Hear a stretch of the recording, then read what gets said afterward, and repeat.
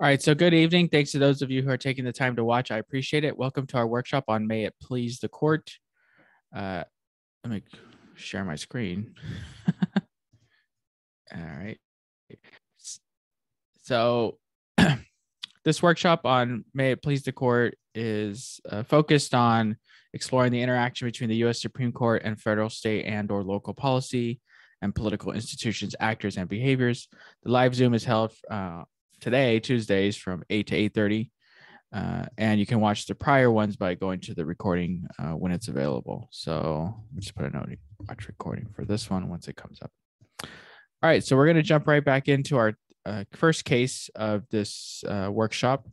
And this is the case of Mississippi versus Tennessee. Now, recall that there were some questions associated with this case, so I'm going to bring those back up. And for this case, the two questions that the Supreme Court is being asked to answer is first, does Mississippi have sole sovereign authority over and control of groundwater naturally stored within its borders? And then the second question, is Mississippi entitled to damages, injunctive, and other equitable relief for the groundwater taken by Tennessee?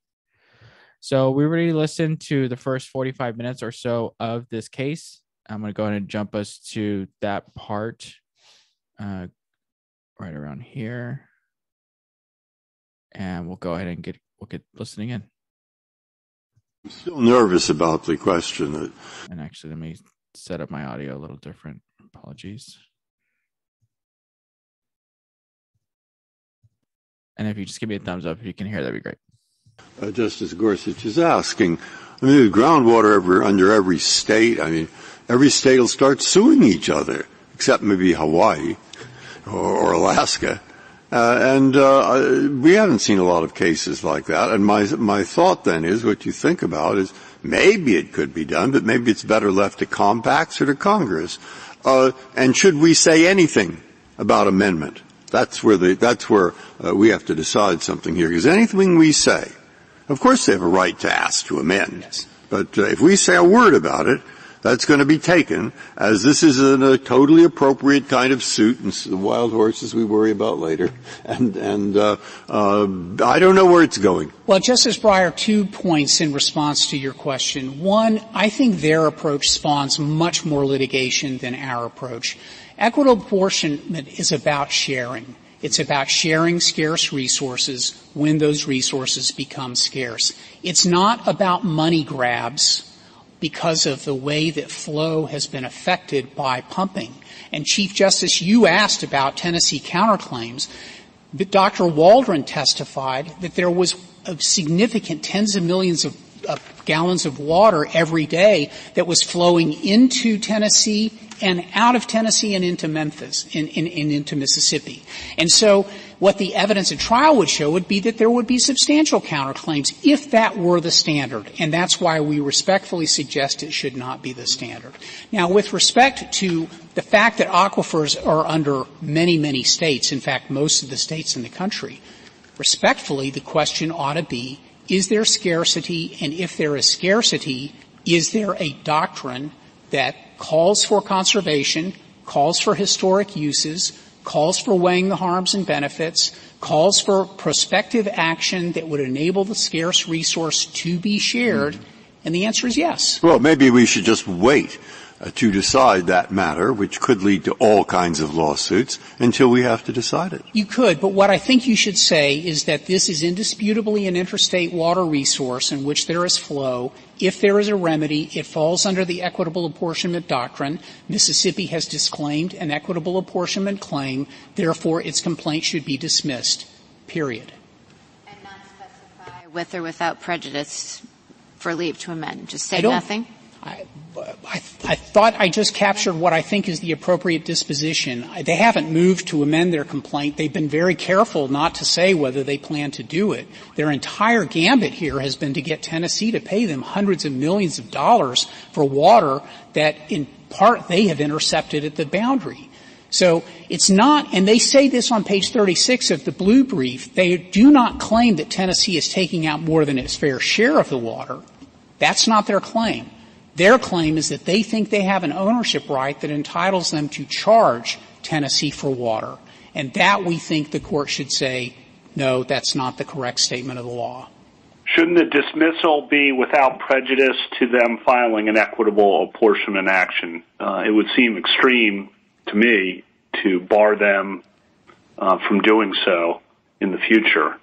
Justice Kavanaugh, I think that the correct disposition would be to dismiss this complaint, their territorial ownership claim, with prejudice. And I would urge the Court to do that, to disincentivize any other state from seeking to eliminate. Sorry to interrupt. What would the effects of that be on their ability to file an equitable apportionment claim, even if they can't show material change in circumstances? You would address that at the motion for leave to file a new complaint, where they would be put to their burden to show that there's been a material change and there has been a significant injury of serious magnitude, and Tennessee would respond depending on what they pleaded in their new complaint. Mr. Frederick, thank you. I've had a little trouble following the science here. Is this really water we're talking about? I mean, it's it's mixed up with silt and small particles and all. If you could put it in your hand, right, and it would be silt, it would be wet, but until you pump it, it's really not the water, right? No, the definition of an aquifer is a fully saturated formation, hydrogeological formation, in which there are usable quantities of water. Yeah, I read that, but fully saturated means it's saturating something. Right? Yes, it's sand. It's not mostly. like sand, okay? Someone explained to me it's like you're in the side of the shore and you put your foot down and you lift it up, it kind of fills with water in that gap, right? That is descriptive of parts of the aquifer. Well, it's the part that I could understand. So why should we view it as just like our interstate water cases? I mean, it is an unnatural operation of the pumping, separates out the water, and at that point it's usable. But before that, you would just call it silt, and if somebody showed you, a handful of silt, they wouldn't say, oh, that's water. Well, Mr. Chief Justice, I think you would say that it is water because it's some of the finest water that anyone can drink in the United States. This artesian water is absolutely spectacular water that they have pumped, and they have run it over filters that filter out some of the iron and some of the other minerals, but it is very pure water, and it is delicious. And I would urge the Court to consider that aquifer, just because it is mixed in with sediment, does not distinguish what it actually is, which is water when it is pulled out, and it is not a sophisticated scientific operation to do that. Thank you, counsel. Justice Thomas? Justice Breyer? Justice Alito? No? Mr. Frederick, on the question of leave to amend, just to nail that down, would you have any objection to this Court simply resolving the case as before us and saying that there is no leave to amend currently pending before us? We don't need to address it. The special master was erroneous to the extent that he suggested there was. If with that last part, Justice Gorsuch, we would have no objection to that. Okay. Justice Kavanaugh? No further questions. Justice Barrett? I do have one question. Following up on the Chief's question to you about separating the water from the silt, what if you could separate out some other thing from the silt, like some sort of mineral, and find some sort of way to pump it and pull it into Tennessee? How would that fare? Would that be subject to equitable apportionment? No, Your Honor. Minerals have not been subjected to the equitable apportionment doctrine because they're not covered by public trust. They are privately owned, usually through surface ownership rights by personal property. Sometimes they get severed in some states where you can own the surface land and sever off the mineral rights. Those would be treated separately under well-established law. Thank you.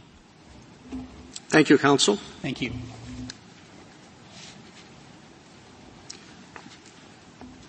Mr. Liu? Thank you, Mr. Chief Justice, and may it please the Court. Under Mississippi's theory of this case, certain groundwater belongs to Mississippi simply by virtue of having passed through Mississippi's territory. There is no support for such a theory. Indeed, Mississippi can't point to a single jurisdiction that has ever allocated groundwater based on such a theory. This Court, when confronted with disputes over the allocation of interstate resources, has applied the doctrine of equitable apportionment. That doctrine represents the most sensible way of allocating an interstate resource because it respects the equal sovereignty of the states. And Mississippi identifies no reason why that doctrine should govern interstate surface water and fish, but not the groundwater at issue here.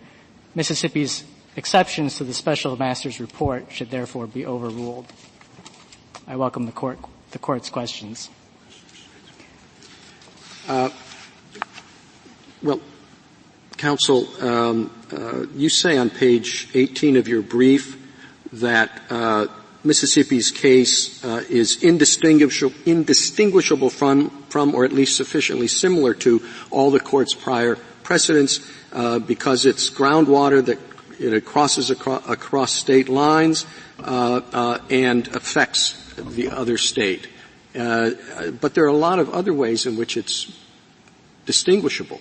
The fact that we were just talking about that it's, however delicious it might be when you get the silt out of it, it's not too good when the silt's in it. And the fact that it's groundwater. And I'm just wondering, this is a case of first impression, isn't it? You really are trying to move this beyond the flowing water and the fish. Well, it's true that this court has not addressed directly the question of how to deal with the allocation of water in an aquifer. Our point is that this court's prior precedents have identified two characteristics of the resources at issues in those cases that justified the application of the doctrine of equitable apportionment. And in this case, those two characteristics, that is, the resource moving naturally across state lines and the fact that one state's use of the resource within its borders affects the presence of the resource in the other, those two characteristics are present here. At least they're sufficiently similar. And so while there are certainly differences between groundwater and surface water,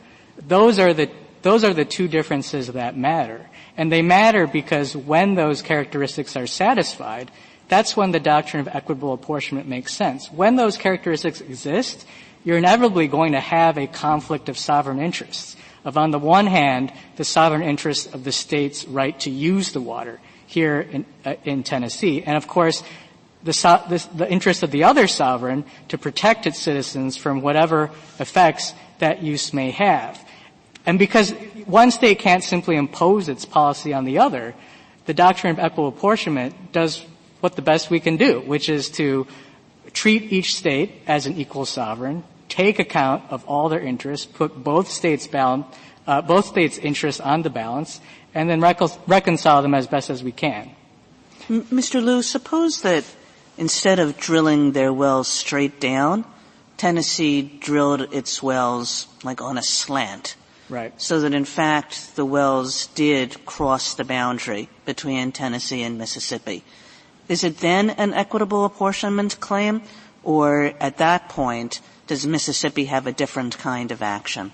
Well, I want to be clear about what we think the domain of equitable apportionment is. We think this doctrine applies when one state is complaining about the other state's use of the water. So there might still be equitable apportionment. Well, that's really what Mississippi would be complaining about, right? Because it's drilled these wells and it's getting all this water. Let's say that the gravamen of the claim is really exactly the same. They're taking our water. The only thing that's different is the mechanism, that the mechanism they've used is one that does a physical trespass. Yeah, that's definitely a different case. And I think it's because there's an additional harm there that I think has been understood. But not the harm that anybody cares about. You know, it doesn't matter that it's stepped an inch onto Mississippi's land. What Mississippi is complaining about is we have less water than we used to have. Well, I think it does matter whether the state is crossing the boundary or not. That isn't. Well, presumably that would be a very minimal kind of damages. The crossing of the border. The damages are going to come from the taking of the water, and the taking of the water, let's presume in my hypothetical, is exactly the same. If the taking of the water is exactly the same, I think the water would still be subject to equitable apportionment. But one very important factor in how you apportion that water might be how the water was extracted. Again, I just want to be clear, there probably is room for a different kind of tort that's actionable because of the trespass. And so I'm not saying that that's somehow, not an important boundary that's literally been crossed in that case. Now, my friend tries to distinguish this Court's equitable apportionment cases from this case on a number of grounds, but I don't think any of those grounds suffices. One of the things my friend said was, well, in this case, we have an exercise of Mississippi's sovereign authority. But, of course, that's going to be true in all of this Court's equitable apportionment cases. There's always going to be, for example, an upstream state that's exercising sovereign authority over the water before it passes on to another state. My friend mentioned this unnatural effect of how the water is moving from Mississippi to Tennessee. But in all of these cases, what you're going to have is some human intervention that extracts the resource from its natural state, whether it's the fishermen in Idaho v. Oregon or the irrigators in Kansas versus Colorado. Here, it's the wells in Tennessee. So that doesn't really distinguish this case. The mechanism by which the water is moving across, that's not different in this case either. In all of these cases, the effect that one state has on the other, the mechanism is through the agency of natural laws. So in the case of a stream, it's just simple laws of physics that if you take water out of a stream, there's going to be less water downstream. Here, it's really no different. I mean, the experts have put a fancy name on what a cone of depression is, but anyone who's ever removed water from a vessel knows that when you remove the water, more water is going to flow to where you removed it, and that's simply what's happening here. The one thing my friend also mentioned was the pace of the movement. But the fact that it's moving slowly doesn't change the fact that what we have here is a single continuous resource that moves across state lines. And as Mr. Frederick emphasized, that movement is hardly trivial. We're talking millions and millions of gallons per day. Compare that to the river at issue in Kansas versus Colorado. There the Court noted that the flow of the river varied during certain parts of the year, and in even some parts of the year ran totally dry. And the Court said, well, that doesn't really matter. What matters is that we're talking about a single continuous river that flows from Kansas to Colorado. From Colorado to Kansas. And here we're talking about a single continuous aquifer that exists underneath 8 different states, including Mississippi and Tennessee. Justice Kavanaugh asked about the uncertainty that might exist if this Court adopted Tennessee in our view of the case. I think it's quite the opposite. The approach that Mississippi is advocating is unprecedented. This might be a new issue, Mr. Chief Justice, that this Court is addressing, but the allocation of groundwater is an issue that's resolved intrastate every day of the week. We have state courts that look at, well, how do we allocate groundwater between one owner or the other? And the way they do it isn't the way Mississippi wants you to do it. No one pulls up water from a well and then says, well, some of these molecules came under the landowner's property. I have to put those back in the water. No, all these jurisdictions apply some sort of equitable principle where they share the water that's underneath them. So I think the upheaval would come not from adopting our approach, which is continuous with not only this Court's equitable portion precedents, but also how states deal with this issue, but rather in adopting my friend from Mississippi's position. Mr. Liu? Yes. The final sentence of your brief says that the complaint should be dismissed. Should that dismissal be with prejudice or without prejudice? Well, Justice Kavanaugh, we did not file an amicus brief on Tennessee's exceptions to that part of the special master's report, and so we don't take any position on that issue.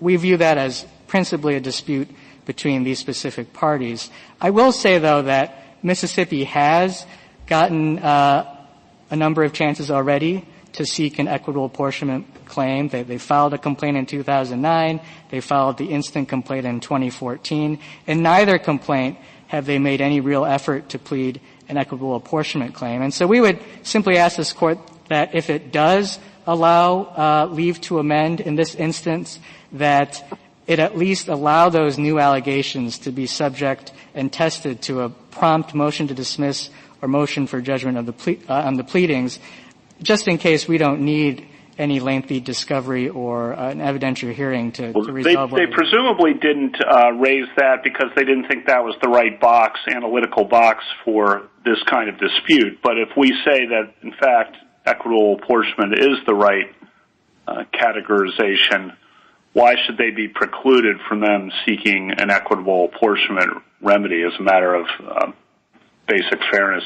I think whether this court gives them a chance to seek that opportunity basically comes down to whether this court thinks enough is enough or whether they've already had a chance to do so. We don't have a position on whether Mississippi is given that opportunity. Our only point is that if they are given that opportunity, that that this court allow those allegations to be tested promptly, because at least so far, the allegations we've seen with respect to injury, which is a threshold requirement of equitable apportionment, haven't been sufficient. Justice Gorsuch mentioned a concern about opening the doors of this court's original jurisdiction. I think one of the underpinnings of this court's original jurisdiction docket has been this threshold requirement of injury. This court has consistently required that the complaining state show an injury of serious magnitude that would justify invoking this court's extraordinary authority to compel one sovereign to stop what it's doing. And I think here again, our proposal would leave that injury requirement in place. And so that injury requirement would filter out many of the cases that simply don't have merit. I think another problem with Mississippi's approach is that they have no injury requirement. Mississippi has not really tried to show injury here. They've simply tried to show that certain molecules took a certain path through the water from Mississippi to Tennessee. And every state that sits on top of an interstate aquifer and that drills wells is going to inevitably create a cone of depression, and you're going to have these claims available. But why doesn't that suffice to state a harm, in at least in Article 3 type sense? That the less water available to Mississippi necessarily impairs its natural resources and therefore its ability to attract businesses and residential units in the future, and maybe it doesn't need it today, but it's in the bank for the state's future and future generations.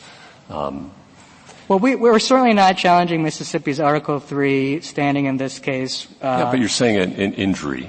So why isn't that an injury? Or just an injury in the sense of the aesthetic pleasure of knowing and certainty that your natural resources are preserved for future generations. And I think, Justice Gorsuch, when this court is properly presented with an equitable apportionment claim, the court would have the opportunity to discuss what sorts of injuries in this context. But you're selling us on injury as being a filtering device, no pun intended, right? No pun intended. No pun intended. But now you're saying that will have to be sorted out in the future. Is that what I'm hearing? Well, I think at a minimum, the injury can't be injury to their right of ownership or sovereign control over the resources. But I can transplant that. Instead of ownership, if you don't like ownership, how about parens patria and the protection of natural resources for future generations? You like that? Well, I think they could get in the door, but then the question is that gets them in the door, but ownership doesn't. Ownership doesn't, because that's simply a legal right that doesn't exist. And I think even today, Mississippi conceded that they're not claiming absolute ownership over this resource. Their point in invoking sovereign authority and ownership is to sort of justify a legal theory that would in turn justify the $615 million in damages they're seeking. And my only point is it didn't take much for them to be able to allege that claim. And it's not going to take much for other states either, because these cones of depression are the inevitable consequence of any well use over an interstate aquifer. And there's nothing stopping Tennessee, if Mississippi's theory is upheld, from bringing the very next suit. So it sounds to me like the government thinks that it should be equitable apportionment because that's a better doctrinal fit, but that Mississippi very likely has a claim it can state. I doubt that Mississippi has a claim it can state. If you look at our invitation brief that we filed when Mississippi originally filed the complaint, we looked at the allegations and said in that brief that the allegations were not sufficient enough to plead a sufficiently serious injury. Now, it may well be that Mississippi has injuries now that it would like to plead. Granted, they weren't trying to plead an equitable apportionment claim in 2014, but the allegations we've seen have not sufficed. Thank you, counsel. Justice Thomas? No questions. Justice Breyer? Justice Kavanaugh, any further questions? No further questions. And Justice Barrett? Thank you, counsel. Mr. Frederick, you have rebuttal? I'm sorry, Mr. Coughlin, you have rebuttal. Thank you. Thank you, Mr. Chief Justice. Just briefly, a few points. On the suggestion that Mississippi does not have the ability to show a real and substantial injury, we certainly dispute that. And the core injury, which we pled from the beginning, I think, is an injury to Mississippi's sovereignty. That's the core injury, the fact that Tennessee is acting extraterritorially and usurping Mississippi's exclusive sovereign control over the groundwater within its borders. We think that in and of itself is a sufficient injury as recognized in Tarrant. But we have others. It's certainly the case that Mississippi's the cost of Mississippi to access the groundwater has increased. Dr. Sproul, Mississippi's expert, talks about this in the hearing transcript on pages 212 to 214, that there's greater cost because the water levels have dropped as a result of this pumping. So while they may, in theory, be able to get the same amount of water, as Mr. Frederick said, that comes at a greater cost. More importantly, there's a suggestion that there's no indication that there's any harm to the water. The record evidence suggests otherwise, too. Defendants acknowledge at defense finding of fact 156, that their pumping is draining an overlying superficial aquifer. And both the U.S. Geological Survey and Mississippi's expert, Dr. Sproul, have testified that that's pulling contaminants down into the aquifer at issue here, which is where both states get their drinking water from. So we think that's a real and substantial injury. And these issues have not fully been explored because of the way the special master set up the proceedings. Mississippi did not have a chance to fully build a record on these points, but we do think that there's sufficient evidence there. Justice Kagan, you asked whether the case would be different if some of these wells physically intruded by an inch across the border. And I think your question demonstrates why that shouldn't matter, because even if it is an inch, but all the damage and the injury is the same, it really kind of elevates form over substance. And I turn back to Tarrant. Tarrant did not talk about there being a physical violation or invasion of space. Tarrant talked about a proposed diversion of water and exercising control over the water in that case. And I think that's where the injury was considered there, and that's where the injury is here, that Tennessee is exercising control over groundwater while it was within Mississippi. And just finally, if the court, wants to consider applying equitable apportionment to groundwater, which we don't think it needs to answer that question to rule in Mississippi's favor, I would contend it doesn't solve the problem because of the nature of groundwater. Extracting groundwater has a very limited area of effect, so you can't just apportion it and say each state gets a certain amount of water. Tennessee gets 5 billion gallons, Mississippi gets 5 billion gallons. Where that water is coming from, and specifically with relationship to the border, matters because Tennessee, as we've said, could get all the groundwater at once, could pump as much as it wants, and have no impact whatsoever on Mississippi because of the nature of groundwater. So I think simply apportioning it without taking into consideration the border will not solve the problem, and that's why we contend that's what this is a different injury and requires a different remedy. And so ultimately we think Tarrant addresses the case that we have here. We don't think the court needs to pave a new law to rule in Mississippi's favor. We believe they just need to extend the principles recognized in Tarrant to the case here. Thank you. Thank you, counsel. The case is submitted. We will hear. All right. So that wraps up our hearing of Mississippi versus Tennessee. We made it. I'll go ahead and stop the recording. But before that, I just want to share some thoughts. What was, at least I found interesting, first is that they make clear that there's obviously this equitable apportionment doctrine, and there seems to be contention as to whether it should apply to groundwater or not. I really liked the argument made by the second to last speaker, the third to last speaker, where he says, well, in states, within states or intrastate, when it comes to groundwater, they equitably apportion it between different owners of the land on the top, because they'll drill down their wells and extract the resource. So I thought that was a useful example to bring up, because it's like, well, if you guys don't hold the standard here at between states, then what's to say that the standard, that's new federal standard, won't bleed into within state disputes over groundwater, and then you just open the fire hose to new cases in California, Arizona, and everywhere else where there's aquifers that are within the state's boundaries and then divided between others. So that's a pretty interesting implication. And then the last one is the this idea of injury on the sovereignty. So it's like when that Mr.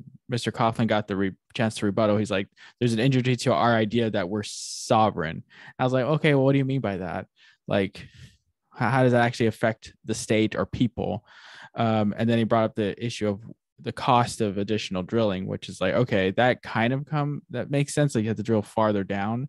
But I think his most convincing argument is like, well, as you start to take more water, the more polluted water at the top of the aquifer will start to seep or go down deeper into the aquifer. And then that's where you have deeper wells that are pulling out the purer water. So I felt like that was a pretty good argument. So I'm interested to see how that shapes up. So with all that, I'm going to go ahead and stop the recording. We'll discuss this, and thanks for your time. So take care.